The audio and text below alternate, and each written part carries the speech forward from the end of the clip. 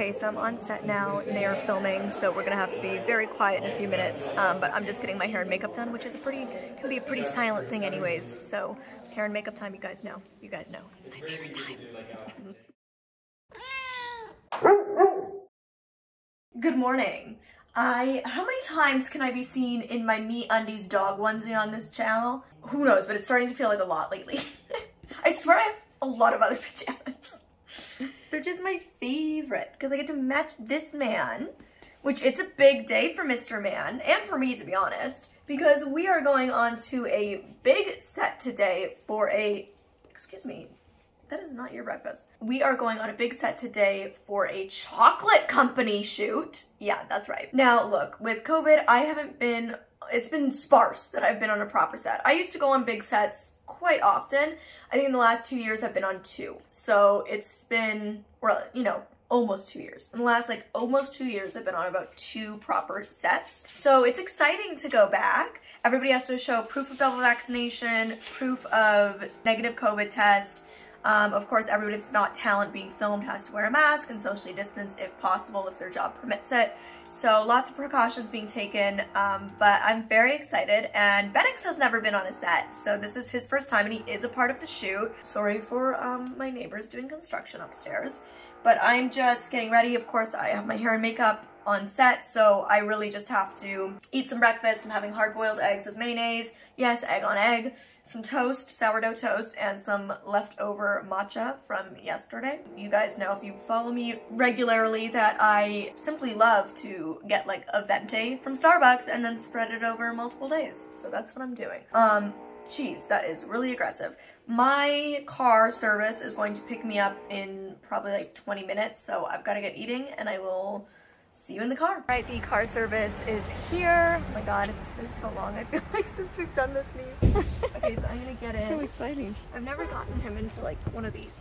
Bonjour. Hop up. Hop up. Bonjour. There he goes. So pretty much always I get a car service to take me to set. Most sets give a car service to all talent.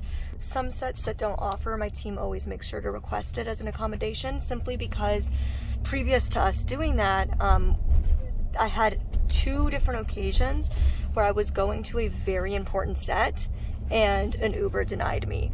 And both of those times I then showed up. One, an Uber denied me twice, like 2 different Ubers denied me.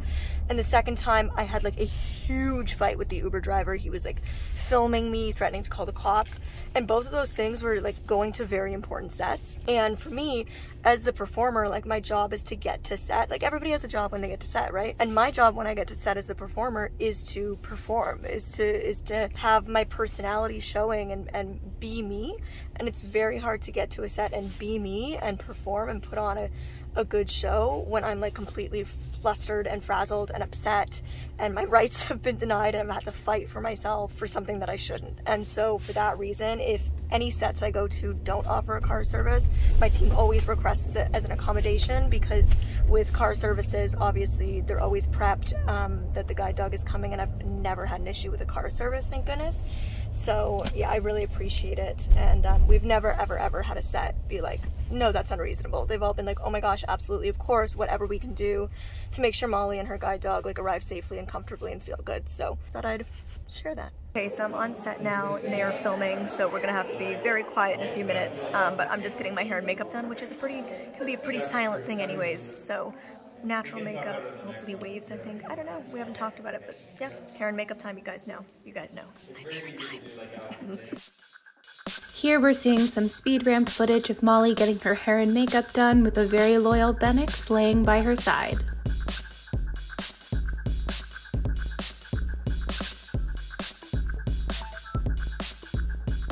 Hair and makeup is done. I'm currently in a bathroom. I'm gonna be changing into my outfit. So it's really cool because they really wanted us to like feel like ourselves. And so they have a stylist on set, but they had us bring our own clothes. They kind of gave us some parameters. So you know me, I brought a big bag with me and I just said the stylist can pick anything, I love it all. So this is what she picked because it's kind of a Christmas shoot. I have these black jeans here And then this fluffy dark green cardigan with this shiny dark green top. Oh, there it goes. Here she goes. I wouldn't have actually thought to pair this shiny top under the fluffy green cardigan, but I think it's gonna look really cute. So stylist might have helped me get a whole new look, a whole new outfit out of my own closet. Also, just a pro tip, if you're ever going to a set and getting your hair and makeup done, wear something that is a zip front. Because then after you get your hair and makeup done and you're changing into your actual outfit for the shoot, it's easy to get it off over your head, or better is a full zip, but I didn't have anything, so I just wore my quarter zip. But hoodies or like any high-necked top is very difficult because it can like ruin your makeup, ruin your hair. So I've learned after many years on set, the zip front. Outfit is on, feeling comfortable, feeling cute. Benix is wearing a red bandana to be Christmas spirited. And I have my sparkly black Molly dot cards. Cute. Here we're seeing some sped up B-roll footage of Molly getting settled in on set, about to start filming. We're about to start rolling for my sit-down interview. Benix is having a great first day on his first ever set. He's just laying peacefully beside me. And here we're seeing more B-roll footage of set. We can see Molly through the professional on-set monitors and Benix laying patiently while Molly gets the job done.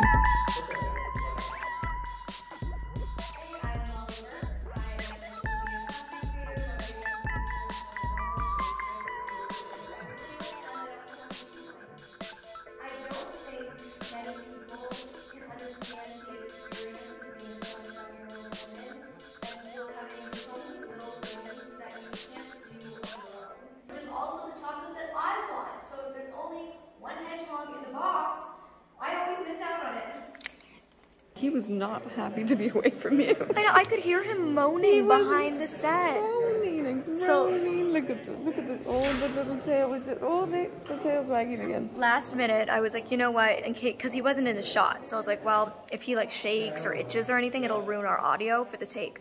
So I was like, you know what, Mom, why don't you just take him back set? And yeah, I could hear him going, I was like, excuse me, sir, what's with the muss and fuzz? And then when he came and was reunited with me, boy, was that a moment. He was just overjoyed. You're such a sweetheart, babe. Lunchtime. We're Mediterranean food. Delish. I guess no, it's more Middle Eastern. I feel like there's a lot of crossover, but I'd say it's more Middle Eastern. Delish. So, months back, before I ever got Benny, my mom got me for Easter a hedgehog from Purdy's Chocolate. When I got Benix home, within 5 minutes, like his first night home, within 5 minutes of exploring my apartment, he had found my hedgehog. I didn't even know where it was. He found it, he was traipsing around with it, and ever since it has been his favorite toy. Purdy's is replacing the one he stole with a new fresh one for me, and he is somehow yet still thinking it is for him. He wants to run away and play with it in private. Molly, let him go. Let him have his little moment. What's his breed? He's 75% Bernese Mountain Dog. There we go. There's also chocolate for the humans. Oh, thank you, Yogi. Chocolate for the Chocolate for the humans. Lovely. This is Yogi, by the way. My mom has described his sweater to me, which sounds absolutely fabulous.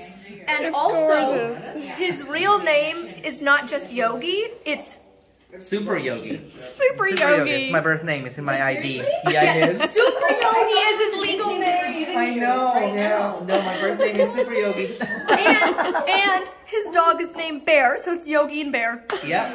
And I didn't even name him. He came named. So It's iconic. Destiny. Meant That's to awesome. So there's some chocolate for you to take home. Oh my gosh. And I'll just leave it here. Well, I on the won't table. say You no. will be sharing with your mother, Molly. Hopefully. My mom yeah. literally was like, oh my god, I really hope they have the chocolate on set, because like I don't know what I'm gonna do if I have to sit and listen to you talk about chocolate all day No, and not eat eat it. Okay, so I want to introduce you guys to Ramya. Ramya was one of the people who helped consult on the Purdy's Accessible Braille chocolate box. Do you want to introduce yourself, who you are, what you do? Yes, okay, so I work for AMI, so some people might recognize me from there. I'm on Kelly and Company, co-hosting with Kelly McDonald. But here it was a lot of fun because not only did we get to eat chocolate, but we got to talk about and decide how it's presented to the blind low vision community, etc. And you're also low vision, of course. Yes, absolutely. Yeah, I'm low vision myself, so I have a lot of experience with access as well as access consulting, but I gotta say this has been a really fun experience. I mean, who doesn't want to consult on how to make chocolate accessible? Like, Exactly. anything to make accessible, that's a pretty fun thing to help make accessible. Exactly. Plus, so far I've been pretty good, and I don't have a stomachache from eating too many hedgehogs. You? Oof. I'm planning to go home and eat far more hedgehogs. Exactly. Yeah, I have stomachaches on our own time. Exactly. Off the clock hedgehog tummy aches. Exactly. And where did you two first meet? Well, we first met years ago when we were skiing. Yes, Skiing for the blind. Yeah, the Toronto Ski Hawks in Toronto is where I met you Years for the ago. first time. Yeah, and it was a very short experience, but you know, we follow you on YouTube. We know what you're up to. Oh, thank you. I mean, it's such a small world, you know, it's a very small community, so I figured working for AMI and being in accessibility, like we had probably crossed paths at some point. Absolutely. Since I'm originally from Toronto, so I was Yeah. like, we probably know each other, and lo and behold, we do. Yeah, I showed up at AMI after you went to LA, so I knew you through the grapevine. Yeah. You know? I'm home. I'm exhausted, but I still got a lot of work to do. So I'm taking a recoup, just laying here in bed watching some YouTube. Oh my god, what the hell is this? This is so This good. is a sweet Georgia brown. Okay. There we go. If we Sweet ever go to Georgia brown. parties, my favorite's the hedgehog, but damn. This is so good. It's a 2-pack. My mom's having the other one. Wow. Phenomenal. This video isn't sponsored. No, it isn't. I just wanted to share Benny's first day on a set with you guys, and I have a lot more to tell you guys, so don't go anywhere, but I need a break first. Okay, I've had some time. I've come back to life. I'm in my comfy clothes, got a fluffy hot water bottle, had some tea. Ignore the mess in the background. It's been a long day. You forget after like not being on a big set for so long how exhausting it is. And this was actually like a very short day on set. Often when I'm on set, it's like 10, 12, 14 hours. This was only 4 hours, but I'm still exhausted somehow. The shoot went really quick, really smooth. Everybody was so nice. It's honestly been a great project to work on. Again, this like video isn't sponsored by them, but I did work with Purdy's chocolate, which if you've never tried it, it's fire. I've been eating it my whole life. Get you some if you can. But they, for the holidays, came out with a holiday Braille box of chocolates, which is amazing. I don't have one here to show, but I will insert some B-roll because I will have gotten one in my hands. I had one on set to play with, but I don't have one home here with me to show you, but I will in a few weeks before this video goes live. So I'll put some B-roll here. Basically, the box is brailled, and it says "Feel the Joy," which is so cute. It says left and right, so you know you have it the correct direction. And then inside they have a Braille legend. So you know when you get a box of mixed chocolates, it has like all the different images and it tells you which one's which. As a blind person, I've never been able to pick my own chocolates. I've always, you know, because usually I don't eat a box of mixed chocolates alone. I'm usually with a bunch of friends and they all open it and see what's what and help me find chocolates. But the experience of doing things on your own and like just having that little bit of independence is so incredible. And it's nice to have that without having to whip out a phone. Yes, I can always whip out my phone and use an app to help me, but there's something about just being able to touch it, you know, to not have to rely on technology to do something that technology isn't necessary for. And they do have a QR code on the legend that you can also scan, and it's screen reader friendly, so you can read it through that as well. And it's also read aloud in 9 different languages, so it's inclusive to more than just blind people. It means that lots of different people who don't read English can still enjoy this box of chocolates. But the legend is all in Braille, so it has all the different names of all the different chocolates, and it has it all categorized as to where it is, so you can feel in the box and find the correct one. Which is amazing. It's never been done before as far as I'm aware. I've never experienced it, so to be honest, it was quite emotional. I cried when I got to like feel it for the first time. It's not perfect. I gave them some feedback. If they're gonna do this again, I gave them some feedback as to how I think they could improve it further. They did consult blind people, but of course, you know, everybody's gonna have different opinions, so I just shared kind of from my perspective some things I think they could improve upon. But overall, like, as I always say, I think any step in the right direction is a step worth celebrating, and to me, this is huge. And not only, you know, did they consult blind people, have blind people like myself involved in the promotional materials, but they also, like, just as a team, were incredibly focused on being inclusive. It was the first time I've had a Zoom call with a client where the first question they made sure to ask me is like, how would you like us to refer to your disability? What word makes you feel comfortable? And I love that because all the time I have people who like tiptoe around it and don't want to say the wrong thing, and it can get really awkward. I've had to, Benix is drinking water. I've had to like stop people in meetings before and be like, just so you know, the correct term is blind. Or when people are saying things like differently abled, I'll stop them and be like, hey, by the way, I don't really like that term. Or when people are like dancing around it, being like, I know you can't really see that well, or your sight impaired, or like dancing around it. And so it was nice to have somebody just be like, hey, what word makes you feel comfortable? So we can just all use that word. So I thought that was really cool. And they also like all made an effort to describe their visual surroundings and what they look like. And I know that not all blind people would want that or appreciate it or feel it necessary. I've only ever had 2 calls where that was done, this call and a Netflix event that I spoke at virtually. And how thirsty are you? In the background. You almost done? Well, he said, yeah, I am now because the bowl's done. I think he's looking for his dinner, maybe? No, he just ate. Oh.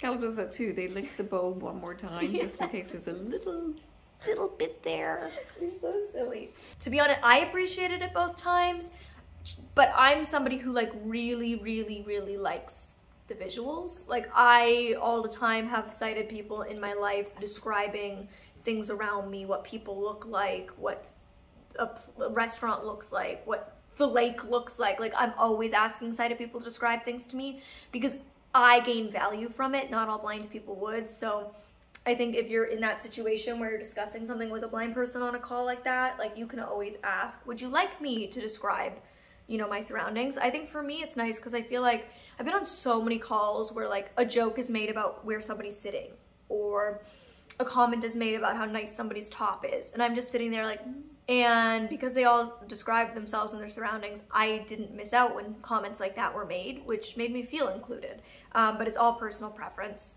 I enjoyed it, but not everybody would. Yeah, so overall, like I think for me, I definitely saw that for these people working on this project, it wasn't just like a gimmick. This is something they put a lot of time and thought and care into. And again, I really, really hope that they don't just do this again for next holiday, but that this becomes something they carry year round, and that they take on some of the feedback from myself and some others to improve it even further for the future. And it was really fun bringing Benix on his first set because my guide dog Gallop, who's retired now, we all know and love, has gone on so many sets, but Benix, this was his first time getting to come to a big set, and it was really funny because I decided to have him sit with my mom because he wasn't going to be in the shot, and I didn't want to like end up having to redo shots because the audio got ruined because Benix like shifted or scratched or started snoring in his sleep or kicked a thing with his paw when he was moving or something, because you know, audio in sets like this is super sensitive. So I was like, you know what, if he's not even in the shot and I'm sitting this whole time, there's really no point in having him here. So I had him go sit with my mom, and he was only like 25-30 feet away from me. He could see me, he could hear me, but oh my goodness, he was not pleased. I could hear him go, He was so restless. I was like, I could hear him. I was like, we're supposed to be so quiet and sad, and there was just like this little clanking and moving. And I'm not pleased about this. He was very unhappy, and at one point, So cute, though. like I said, started crying. I got emotional because again, it's like there's very few people in life who can understand being a 27-year-old. Sorry, your socks are there. They were Molly's socks on the table, right there. I was wearing these earlier.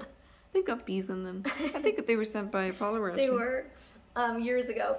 But yeah, there's not many people in the world who can understand like being 27 and still getting to do things for the first time. Things that everybody else has gotten to do their entire life and take for granted. Like I always tell a story about being 15 years old, 14, 15 years old when the first iPod with voiceover came out.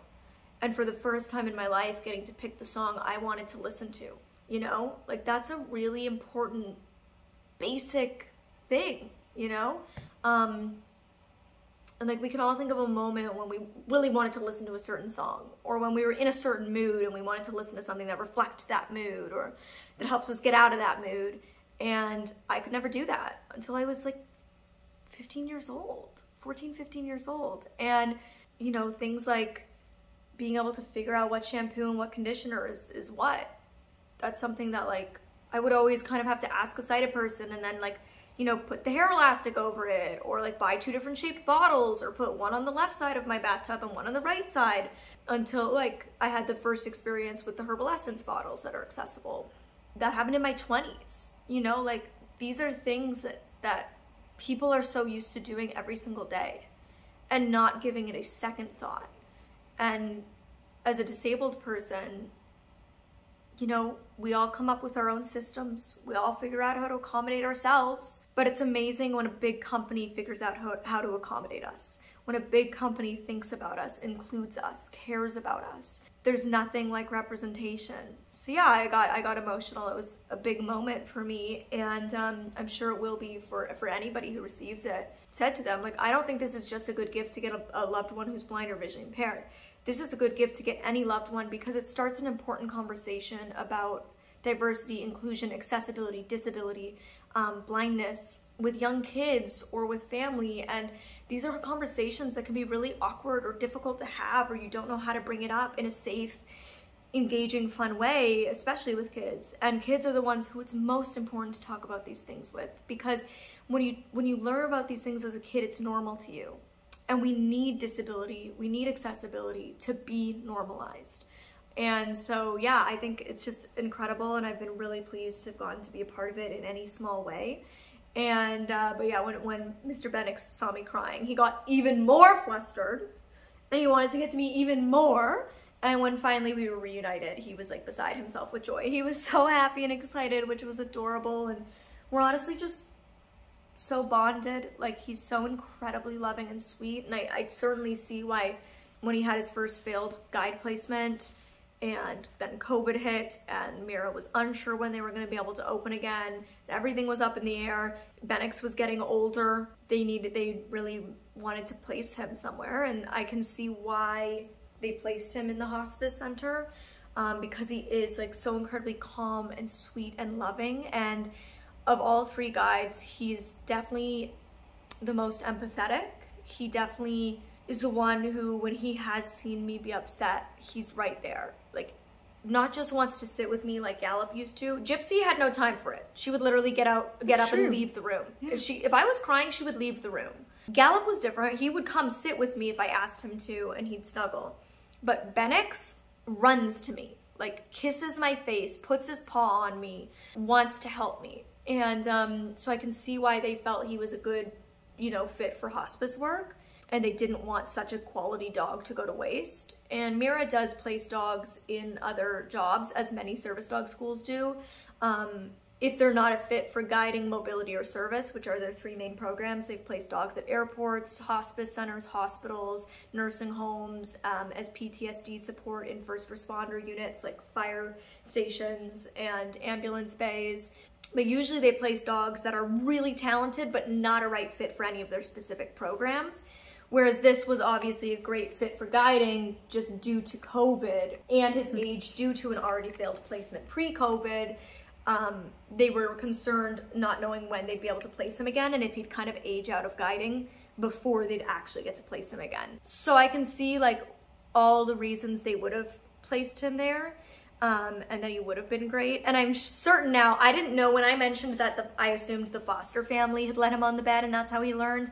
I didn't know he had worked at a hospice center. In fact, I didn't even know he had been placed at that time, I don't believe, in a previous guide home. So it makes sense to me now. I'm certain that's a skill he learned in hospice, because of course, hospice work is really therapy dog work. So getting on the bed, snuggling with the kids would be kind of a standard thing he would have probably done there.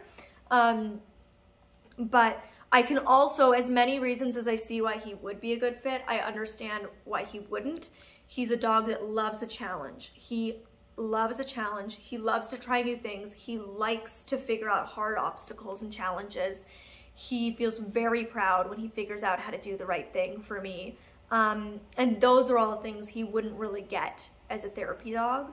And because guiding is the hardest skill of all programs to train for, I can see why when they got the news that they were going to be able to open up again and start giving out guides, and he wasn't thriving in the hospice, you know, environment, why they chose to take him back and place a different dog there. But I don't know, it's pretty special, like, to have a dog that has such a profound past and has touched so many people's lives. And both the woman who leads the hospice care center as well as his foster family have both reached out.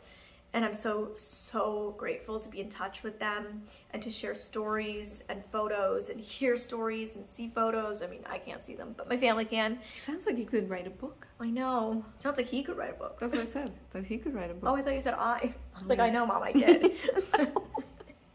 It's not what it looks like. That'd be a lovely book from them. Yeah. Oh, all these stories pieced together. But yeah, he's had an incredible life, and I think all the change that he has faced to get to me has actually prepared him for all the change he'll go through in my life as somebody who travels frequently and lives between 2 different cities and goes to so many different environments due to my work. I feel like he's so prepared for all that constant change and go. I think he wants to. He does. He like literally is so funny. Like, if I start walking home, he starts to slow down. Like, I don't really want to go home. Can we keep working?